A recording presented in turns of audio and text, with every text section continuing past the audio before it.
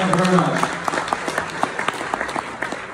So I'll introduce myself properly at the moment and tell you who I am and everything, but I just need to warm you up first, because I'm full. That was a lovely, lovely, lovely meal. Thank you very much, lovely meal people.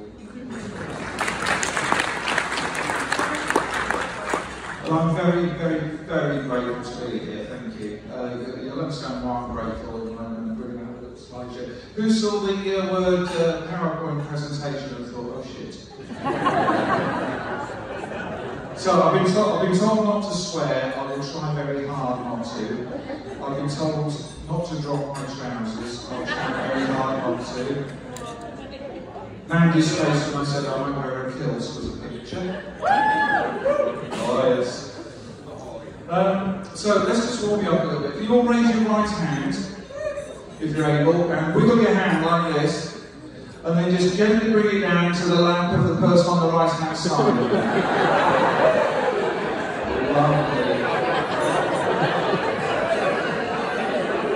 Lovely. So you're getting to know each other, that's So I'm Martin Cooper, and I'm delighted to be here supporting one of my favourite charities, the Cats Protection League.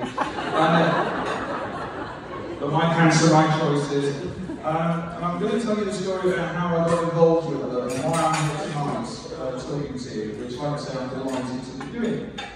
So behind me, you can see a wonderful picture of a very gorgeous looking boy. I'm going to keep using the word gorgeous. It's important as part of this story I'm going to tell you. So I was very lucky. I was in a warm, loving family. My mum lost her first child, I was the second one, so I was a golden child. I was pampered, I was spoilt, and I looked like that. I mean, my mum was a model, and the reason I've got this picture with my details here is because she got me into modelling. I was a child model. So for all of you that were reading the Littlewoods catalogue and looking at the boys in underwear page, that was me. I've still got it. Keep your trousers on, keep your trousers on. So the next slide, thank you, I have a wonderful assistant helping me because my hand doesn't work. We'll come on to that in a moment. The next slide. Sorry, no, I'll say wonderful. Look at me! I'm about 21, 22 there, and by God, I've still got it. I can turn for that. Some people did. So I've just started on my nursing career. I was going to go off and be an actor. But I needed to get out of the house. My parents were driving me insane. God knows what I was doing to them. But I need to get out of the house. There was a room available at a hospital near Henley on Thames, which had just opened for autistic children. And I went there to the room. Nothing altruistic or vocational about it. Needed to get out of the house. Went there, worked with these kids. It was wonderful. I really enjoyed it. And of course I was out of the house. Some lads came down from the big hospital to fix things. There was some problem. And I got the smoke blowing up my arse so hard it was coming out my ears. You're a wonderful nurse. You're great with these kids. What a wonderful nurse you are. I was terrible, to be honest, but they needed a second row for the hospital rugby team. So they talked me into going to do my nurse training. There is the hospital rugby team. I'm the one in the green because I was a wimp and it was cold. I was never very good at rugby, so that's the terrible rugby team. Do you recognise this person? Yeah. J.P.R. Williams. Yeah. He was a surgeon in the Berkshire area. He came to play with us. And people say to me, what was it like playing with one of the greatest rugby players of all time? And I would say, I think he enjoyed it. But that shows not only was I pretty, I was hench. And if we go to the next one, at 55, I was still hench, in my opinion. There is muscle tone. There's a bloody daft smile on his face because he's naked again. So I carried this sense of gorgeousness from being a child right through to being about 55. And it's not a vanity thing. I just knew inside that I was okay. I was all right.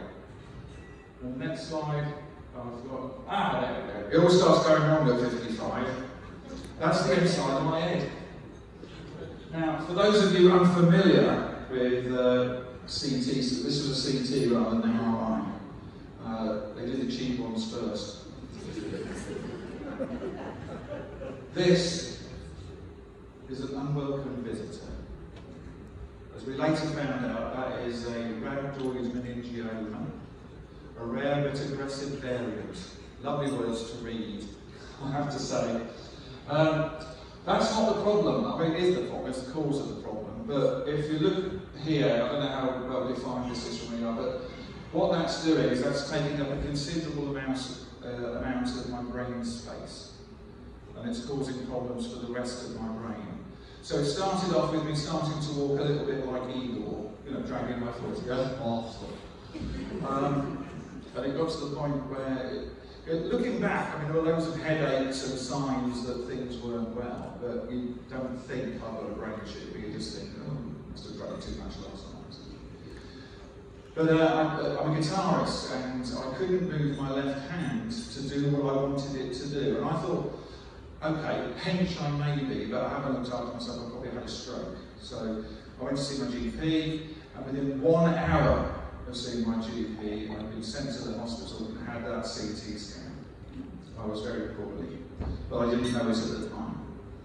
And the next picture, so I was gorgeous. And then I got brain cancer. And then I looked like that. Now, I'm happy to share this photograph because I kind of wanted to talk to you, everyone knows that cancer's horrible. If anyone disagrees, do shout out. Everyone knows that cancer is horrible. And there's a different side to it. So it's what it does to your body, and it's what it does to your brain if you've got brain cancer, but it's also what it does to about how you feel about yourself. But at this particular point, I didn't feel gorgeous. So you can see that it hadn't damaged my brain that much, because I'm not gorgeous. But I was poor, and I felt horrible, physically, but also meant that I just felt awful about myself. I lost all my confidence. Generally, just didn't have much of an opinion, lost my self-regard. Also, I don't know what the next slide is, but let's look at it. So, also, as well as that going on, I also sort of woke up after my surgery and everything. I've got disabilities. So I became a triplegic. My left side didn't work, like I had a stroke. Because of my positioning on the table, my right arm didn't work. I've got no fine motor skills in my right arm, I'm right-handed. So there were physical issues, but there was also this dreadful sense of not liking who I was, didn't know who I was. And this was all on top of trying to learn to walk, to talk properly, to eat without choking. My biggest aim in life at that particular time was to stand up to pee, because that's what men do. I've lost my sense of manhood. I've given up on that, by the way, now I will sit down to pee. It's much easier to check. Okay, so I still stand up to pee when I do it accidentally. Let's hope that doesn't happen this evening. I lost all track of that. So these are my two kids. They were very young at the time. They were sort of 7 and 8 when I became ill. They lived on that. They have coped admirably with everything. But there's a sense as a man that you are failing because you can't do what you used to do. I was unable to work. My job was a nurse. However, in my spare time, if we have the next one, in my spare time, was a clown and a musician.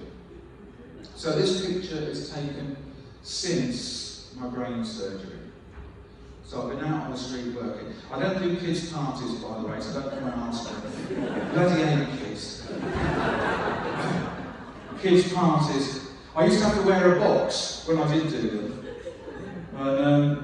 Because they kind of hit butt you. Which might have been the cause of my second cancer, the prostate cancer. Look, thank you. There's an advert on the telly at the moment for cancer research saying 1 in 2 people will get cancer in their lifetime. Well, some of us are more bloody greedy than that, to be quite honest. Once you've had one, you can't wait for the next. It's the same. Can't wait to see what the third one will be. So I've been out clowning, and I've had to adapt because obviously I can't be the physical clown I was. I was very big, and it was quite funny me falling over a lot. Now it's quite sad when I fall over a lot because I don't mean to do it.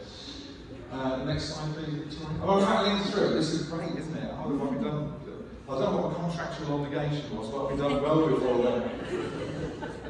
So I'm still working as a musician. This was earlier this year. This is my friend Simon. He's a very good bass player. Are you recording this so I can show him?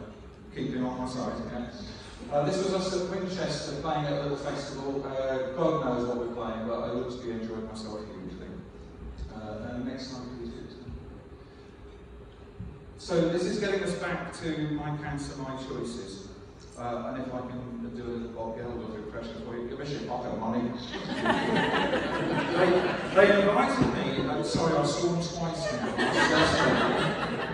Trousers are still on, just saying, I'm doing all right. These are my fellow fashion models at the MyCancer, MyChoices fashion show, which I think was in September. Yeah, in September. So there, I'm back to thinking I'm gorgeous again. That's what the fashion show did for me. The fashion show gave me an opportunity to think I was gorgeous again. It did the same for every single one of the models up there. Before I came here this afternoon, I went to see them. They were having a little gathering before I came here, and it was so, and all of them blossomed during the show. All of us have lost our confidence. All of us have lost our ability to like ourselves, to love ourselves a little bit because of the cancer. It doesn't just affect your body, it affects how you feel about yourself. I checked with the girls whether it was okay to say this, so I'm going to say this. This is Margaret. She's very poorly at the moment. Very poorly. As she says, not very long left. This is Lisa. This was in September when these photographs were taken. This is Lisa. She has no time left. She died about a month or so ago.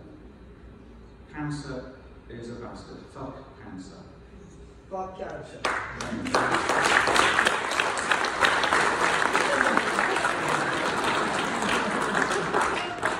Cancer doesn't necessarily stop you doing what you want to do.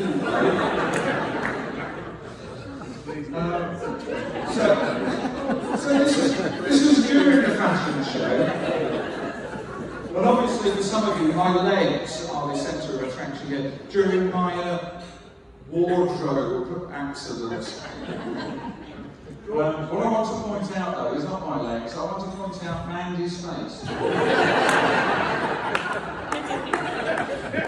At this particular point, Mandy is unaware that I've done this on purpose. Mandy thinks I'm in trouble. Mandy's horrified and coming to help me. I think it's the funniest photo I've ever seen in my life. So thank you, Mandy, for trying to save.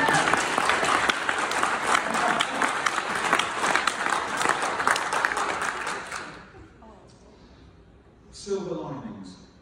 There are several silver. Is this the last slide? Marvellous. I can finish off there. So silver linings. So cancer's a bastard. I have survived. I'm living with what remains of my brain cancer. I'm living with my prostate cancer. I'm doing all right. I'm having the time of my life. After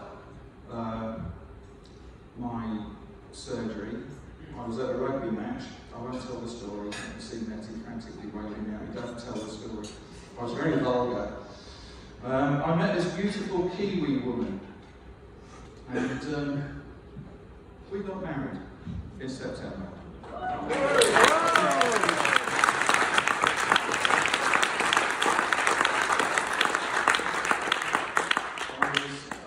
was stunned and astounded that somebody wanted an old cripple, but she did, and I'm very grateful for that. So to finish, I'm just going to scare Mandy.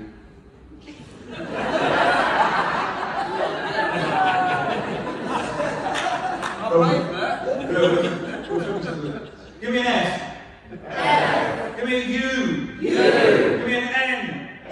Give me a G. What's that spell?